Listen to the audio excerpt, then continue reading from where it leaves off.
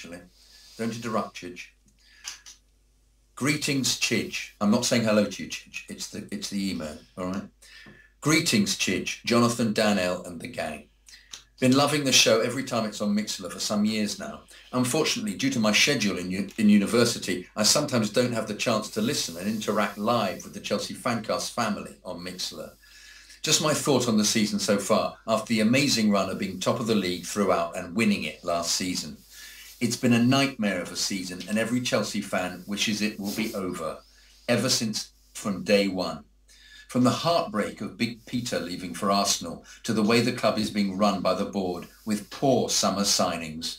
Also, need I say, the crazy fiasco of how our greatest ever manager in Jose departing and recently John Terry's contract not being renewed. I can only hope as fans that we do all we can to persuade the board for a contract extension. Come on, Roman. However, one silver lining is to see the youth playing more often. With the fantastic win against Newcastle, it's wonderful to see players like Loftus-Cheek and Bertrand Traore on the score sheet, and with Willian and Costa hungry for goals and Pedro on the verge of getting his hat-trick and easily man of the match, one can only imagine if most of them played like this under Jose, how different our season would be. On a positive note, it's one of my dreams to visit London and Stamford Bridge, and after much planning, it looks like it will be Terry's last match of the season. I just had to come and see our captain, leader, legend play live for that reason.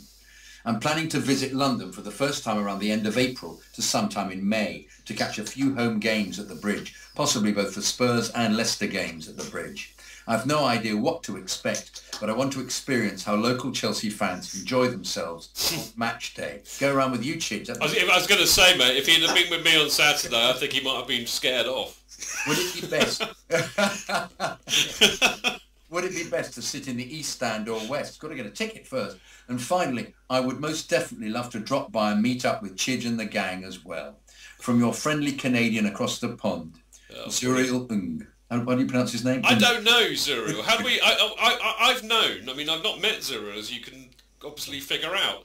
But I've known Zuriel pretty much since we started doing this show. I mean, I have a suspicion that Zuriel's been listening to this show pretty much since we started, and I still don't. I've always I've kind of skirted round the fact that his surname is spelled NG. Is it NG? Is it NG? Well, I don't know, but I find that that is unpronounceable even for me. So Zuriel, help me out here, buddy, because we don't know.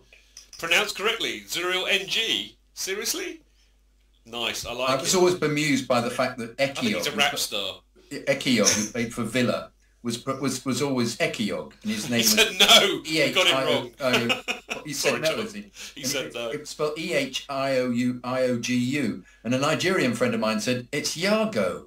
He said, I don't understand why everybody's called him Ekiog. Was he Shakespearean? And that's where he got it from. It's where Shakespeare got it from. Okay.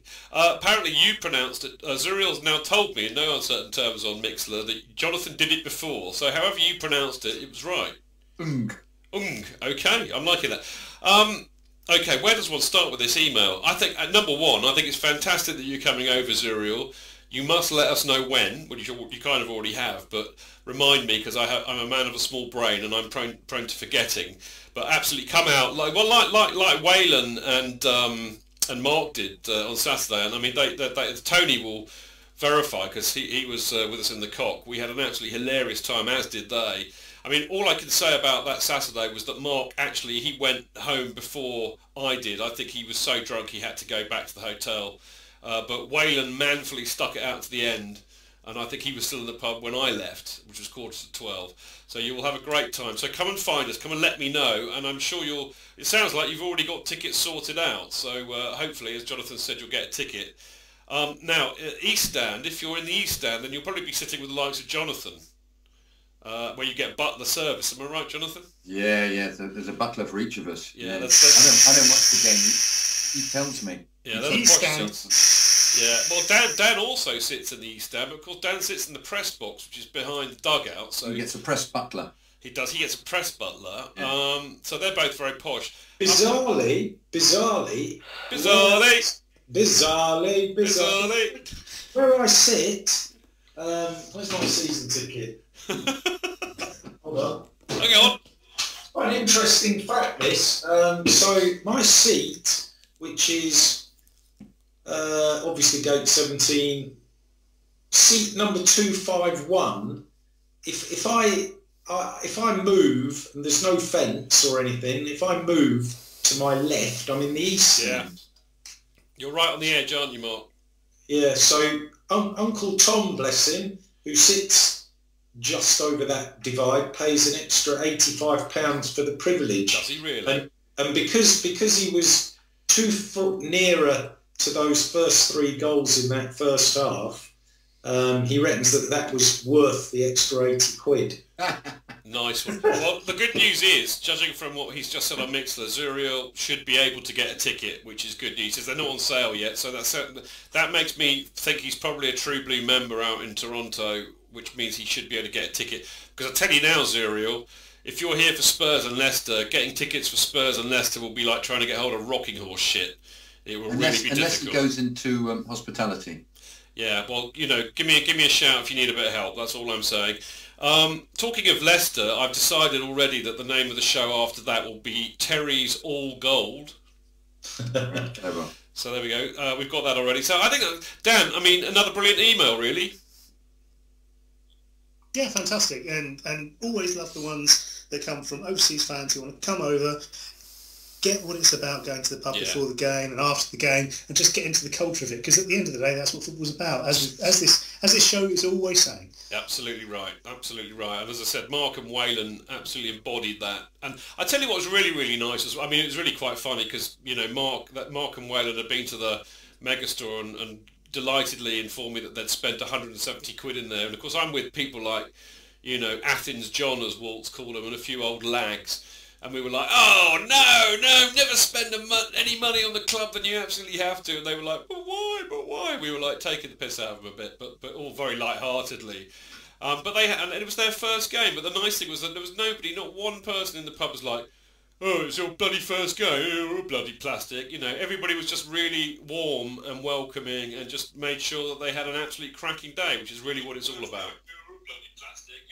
Oops, sorry. What are you doing, Jonathan? I know I'm lovely to hear, but to hear me twice in such a short space of time. It just came on suddenly. That's what they all say. That's what they all say. Right, we better wrap this damn thing up. So, Jonathan, as always, thank you so much for reading them so beautifully.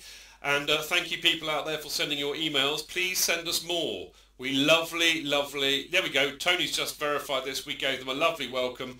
My 2 seatmates really hit it off with them. Yeah, they were lovely lads and they had a great time, and I was very proud of us all for being so lovely and welcoming.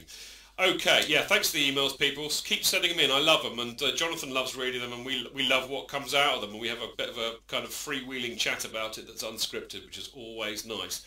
Right, few plugs, as always. You can get CFC UK at home games from the CFC UK stall opposite Fulham Broadway Tube, and also away games. Isn't that right, Marco? It certainly is, and it's only £1. It's only £1. Who will they find there if they turn up to the stall on a Saturday on a match day? They may find me. They will almost certainly find at some point Mr. Only £1 himself. They will. So there you go. 2 legends of the Chelsea fraternity, and if it's freezing. And also Jason Marco, London's black taxi driver, who should sell the fanzine but prefers just to stand at the store. He does. Our favourite cabbie and fellow Uber hater. Here. Here. So there we go. So yeah, we've got Marco in the house, who is more instrumental with CFC UK than I am, although we both write on it and love doing so. And there is one out at the moment. There'll be a new one out. When's the deadline, Marco? Do you know? I think it's the 20th. Actually, I think it's the 22nd. Is it? All right. I've got a week or two. Yeah, I've got one in the pipeline. That's all I'm saying. So there we go. So if you can't get it from Marco at the stall or from the various sellers around Stamford Bridge, then you can always get it digitally by subscribing online at cfcuk.net. And if you're in the USA, you can follow the Twitter account, which is at CFCUK USA. And if anybody's interested in getting a hard copy, they can contact Dan Lundberg on Twitter at @dlundberg_. Right, Supporters Trust. Join the trust, get your voice heard by the club. We are living in very interesting times at Chelsea at the moment.